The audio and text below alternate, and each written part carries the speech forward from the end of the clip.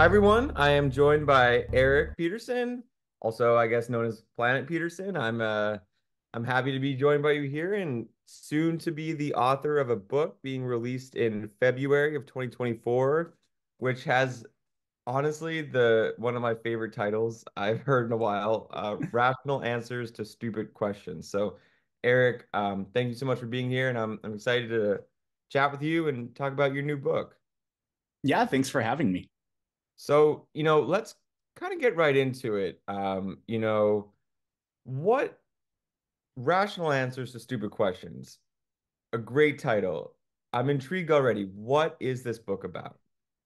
So the book it's structured like a handbook to combat anti-scientific claims.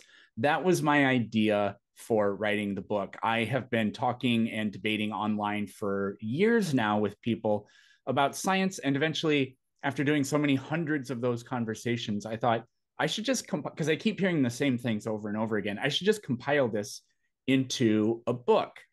And that was the idea for it, and that's how it came out. So I wanted people to be armed with that, to be able to provide that for people, because it's hard to respond to a series of talking points, especially when somebody just comes out and says blank is impossible. Mhm. Well, what if you don't know the reason why what they're saying is false? Now all of a sudden it looks like they're right just because you didn't know what to say. So my book, it arms you with the ability to eviscerate that, and not with no what you think is wrong, not with childish school, like a schoolyard, I know you are but what am I stuff, but with like actual science and evidence. And I think in the age of social media and internet experts, it is good to have a book that shares the reality of things and backs it up with true scientific data. And just even though your book's not released, I'm so curious to know, without any spoilers, like what do you find to be the most relevant topics covered? If you could choose, it doesn't have to be a set number, but the ones that stand out to you that just like simmer in your brain, like, oh my God, I really need to share this. So what stands out the most to you? Sure. Oh, well, I would say evolution, it makes up about a third of the book. If we take out like all the references at the end, because that's just, that I don't consider that really the body of the book. That's just like some necessary stuff at the end. If you take just the main body of the text, evolution's about a third of it. It is by far the most contentious scientific idea that I regularly deal with. And so there's a huge number of claims and there's a huge number of arguments and evidences against those claims. So those are sort of the big ones. The book is broken into 6 parts. We have, for example, evolution starts it off. Then there's the Big Bang. The Big Bang is by far the most wildly misunderstood scientific idea. It's not necessarily one that people talk that much about, but when they try, man, they really just do not understand it. But I also talk about science in general because people seem to really misunderstand just kind of like philosophically and pragmatically and practically how science is done. People say, like, well, this area of study doesn't even count as science. It's like, well, no, you can literally get a degree in this. There are people whose title is scientist who do this kind of thing for a living. So there's a lot to describe and unpack there to like understand exactly what's going wrong with the misunderstanding. And if people follow you online on TikTok or YouTube or any of your social channels, like they know that you have a certain character to you. You have wit, you make people you have a way of engaging with people. And I'm curious, you know, even though your book is comprised of so much scientific fact, how much of yourself and your sense of humor did you kind of sprinkle into the hard facts? Oh yeah, the book is funny. Something I say sort of early on in the book is that I take the truth seriously. I take education very seriously. I am a teacher, But, I don't take myself all that seriously. And I think we could all benefit a little bit from that, like not always taking ourselves so incredibly serious. So the book, you can trust all the information in the book. I had actual PhD scientists read, multiple of them read this book and check the information that's in it, and multiple other scientists who work in labs and other fields like that have checked it too. So you can trust the information in the book for its accuracy and its authenticity. And I have about 150 citations in the book too. So you can check my work if you want to. But it's not dry. I being a teacher, I have to try to engage multiple 16-year-olds who, maybe it's not the most exciting thing. And yeah, I think I do kind of have a sense of humor, and there's some wit and charm and humor in the book too, because science is important, and therefore it should be interesting, and it really is interesting. So I want people to get interested and excited about what's in there, and that just comes natural to me because I am passionate and I love this, and that's just kind of my personality. Yeah, and I love that too. For me, as an example, I'm someone who has very limited scientific background. Like my education, I went to liberal arts school, studied English literature, but I've always been interested in science. And it just, I know through following you and, reading your work, it has a way of engaging all different minds, whether you have a background in science, whether you have a background in literature or history, whatever the case may be. So, I think it's great. And I think you being a teacher really offers that connection, connection to people, which is something that is a part of your job. And with that, you are a teacher and you have this huge following online. And I'm so curious to know, like, how did both of these worlds kind of come to be? So how did the planet Peterson kind of emerge out of the classroom? Um, it's kind of a long story, but it's simple. So I can make it pretty short. It basically happened because of the pandemic. So like a lot of people, I was bored, and so I was like, I'll download the TikTok app. That was part of it. I also, because my students were going to school online, I started creating educational YouTube videos for them to consume because we couldn't be in the classroom together. So I would say that's kind of how I got my practice with like being an online content creator. And then on TikTok, I just started you can do live streams, and I just started inviting people to come and chat with me. And at first, I just was nobody on the platform. I was just one of 100 million users or whatever it is. And then just randomly, a couple videos I would post, ones that were like trying to be funny, others that weren't, would get like hundreds of thousands of views. And then I got a large following. And then I was able to generate content by talking to people online. And people really love to learn. I get messages all the time that say like, thank you, I learn a lot from you. But there's also, we have a lot of fun doing it too. We goof around, and there's an entertainment aspect to it. Sometimes you talk to somebody who's just kind of a doofus and it creates these viral moments. But other times, people like to see people combating misinformation. They appreciate that. And there's a market for that, I guess we could say. Yeah, and it certainly is, and you're very good at it, and you have a way of keeping people like, I don't know, it's the combination of both education and entertainment and humor really brings people together in a unique way. And I do know, like, as someone, I have a background, in a past life, I worked in education, and I know how demanding that job is. And I'm like, how challenging is it for you to balance? Like, is it like, what is it like to balance these two different, completely, well, not completely different, but still different scopes of work? No, I mean they're completely different.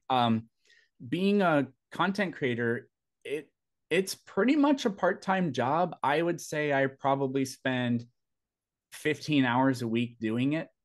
And I have my regular job too, but I also have an hour commute. So I basically Monday through Friday, my work day is 6 a.m. to 5 p.m.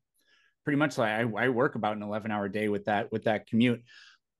Really, I schedule things, I plan things. I'm kind of meticulous and methodical with that regard. So that's how I do it. I have a routine. I do live streams on exactly these days. I always dedicate a certain portion of my morning to like creating stuff and getting it ready. And then there are like hours in the evening where I set aside for like I'm just gonna do this, bang it out so that we have a routine. I post content every single day, oftentimes multiple videos every single day. So yeah, it's just kind of a ruthless routine that I stick to. Basically, it's not easy though. It is very time consuming, but the rewards have been pretty good for me, I would say. I could imagine. And too, like it's, you're doing something you're passionate about is always makes it easier, especially when you're grinding and you're working and you're writing and you're creating. It helps to be in a space that you genuinely, you know, care about and invest yourself in. And how did like your love of science and are now specifically you are a biology teacher? Well, I teaching science for me has been weird. I have multiple science credentials. I can teach every subject, and I have taught every subject. I've taught anatomy and physiology. I have taught biology. I have taught earth and space science. I have taught chemistry. I have taught physics. This year, I'm just teaching chemistry. My degree is in biology. And I would say that's what I have the most knowledge in, as well as the earth sciences, just because of my background, like what I've spent most of my career doing. But like in terms of like my passion for science, where did that come from? Funny enough, I still have these. These are a lot of it came from this book right here. So I remember the day that I got this book in Watertown, South Dakota with my dad. He bought it for me. I was like kindergarten, first grade, something like that. And it's just the children's book of questions and answers. It's kind of falling apart. So I try to be careful with it. But it's literally just this book. And it's just like hundreds and hundreds of questions like, where did Montezuma die? There you go. Just random questions in random categories. Why do we get indigestion? So I can vividly remember as a kid just laying down in the living room, just on my stomach with this book open and just flipping through and reading everything I could about what was going on in there. I just wanted to learn the next thing and the next thing and the next thing. And then this book too, I don't remember where this one came from. It is so awful looking. It's in its condition, but again, it's a really old book. And this one is about animals. I don't know when this was published. Yeah, it's from 1964. So this was maybe a book that my grandparents had or something. And it's just a book all about animals. And it was the same thing. I would just lay down and read about them and learn about them. So it's kind of the natural world, and especially the animal world. I just threw myself into everything I could. I have no idea how many people will have any idea what I'm talking about when I say this, but like when I was a kid, I watched the Krat brothers all the time. Well, they're still making TV shows, I guess, for little kids today, which is kind of crazy. But they started when I was really little, and there were all kinds of like educational programming or programs like that. And that's just basically it. That's what piqued my curiosity, I suppose. I love that. And I love that you still you still have the books handy. That's it's the power of books. And maybe who knows, maybe your book will be that that thing that someone's like, man, Eric Peterson's book, it got me hooked. All these questions that I've been seeking answers to, it's there. And do you have any visions or aspirations of like the impact or place your book will have in the world upon its release?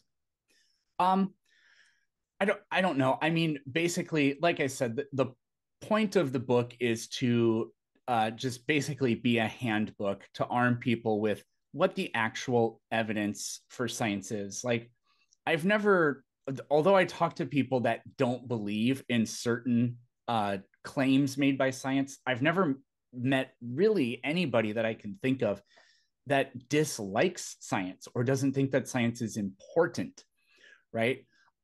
So for anybody that shares that passion and wants to know like how to defend science in the face of people saying, well, you know, we don't like what this type of science has to say or whatever.